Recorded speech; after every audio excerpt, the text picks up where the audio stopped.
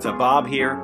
Welcome back to my new series, Summer of CTI. Today we're going to get into a record that is omnipresent when you're out there digging in the crates. I've seen this record many times for as low as $1 and as expensive as, say, $20. It has an unmistakable cover that is quite iconic in the CTI range. Of course, we are talking about Bob James 1. Has this half lion, half man demon on the cover. Yeah, look at him, he's golden.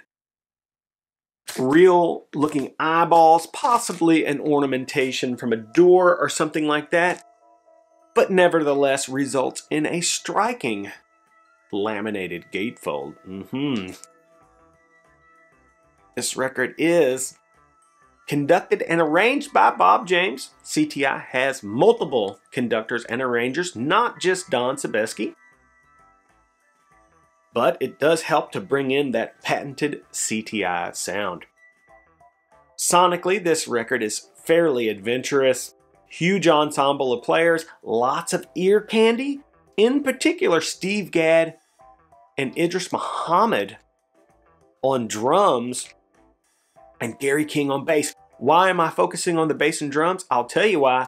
Because this record is paramount in the development of rap and hip hop. Many samples were pulled off of this record. In particular, the tracks Feel Like Making Love and Nautilus. That's right, my favorite being Slick Rick's Children's Story. I love that tune. Slick Rick, Rick Rubin, they probably pulled little pieces out of Nautilus and constructed this new track, Children's Story. It's a fantastic song. If you've never heard it, check it out. That said, we're going to go through some of the tracks on here and make some comments about it. And then we're going to get out of here. Here we go. Valley of the Shadows opens kind of a funky, we'll call verse part. Very funky verse part, actually. Into a really blistering horn arrangement that sounds like something a hardcore band would play with guitars and basses and things, but it's just played with a horn ensemble. You could really bang your head to that if you wanted to. And it ends in sort of a fish-like triplet jam that's just like, you know, very cool. I do like that song, Valley of the Shadows. Then it goes into a track called In the Garden, which is just them funking over Paco Bell. And that's fucking lame. I hate that song. Listen, I don't want to go that strong on it, but it's not my thing. On CTI, you have this thing where sometimes they'll pick a classical piece and they'll put an arrangement over top of it. Sometimes it works out, sometimes it doesn't. This is one of these ones that's very lukewarm water to me. It's not great. Let's move on to the B-side. You've got Night on Bald Mountain, which is okay. You've got Feel Like Making Love, iconic, and of course, the Funk Jam Extravaganza, Nautilus. Super vibey. Tons of drums and bass. Here's the thing about these CTI records. There's a lot of bass down in the deep end. A lot of subs. You're across the spectrum of CTI records, you're going to find a lot of sub bass. You don't normally hear that on Rudy Van Gelder mastered records. But this is a period where people are into their turntables. People are into audiophile records. And I would dare say this is definitely an audiophile record. There's lots of things to listen to. It's fun to listen to. Yeah, it's not challenging. You know, it's not like you're putting on Ohm or something like that. I mean, these CTI records, you're not going to like everything on them. They're kind of, you know, records where you say, oh, I really like that super funky bass line, but that part right there is kind of cheesy.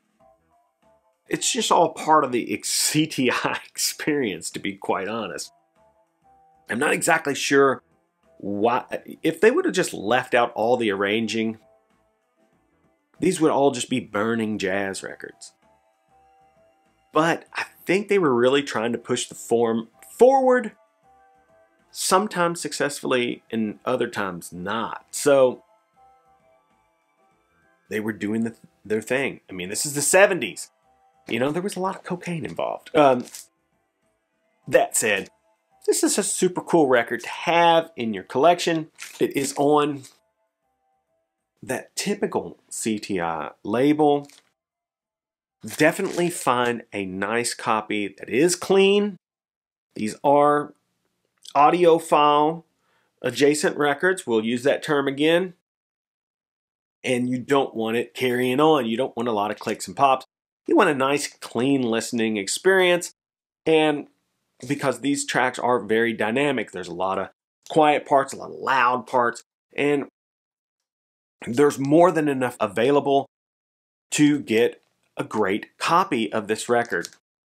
So, Bob James's 1, possibly Bob James's 1 and 2 are some of the only Bob James records you need in your CTI collection. I would also just like to say very quickly, before I end this video, I have one YouTube account. It just says Bob Bradley. I don't have a Telegram account or any of that type of stuff. I will never approach you and ask you for money privately or in the comments. Do not respond to the comments by people who are using my likeness or any other person on YouTube's likeness under a fake account.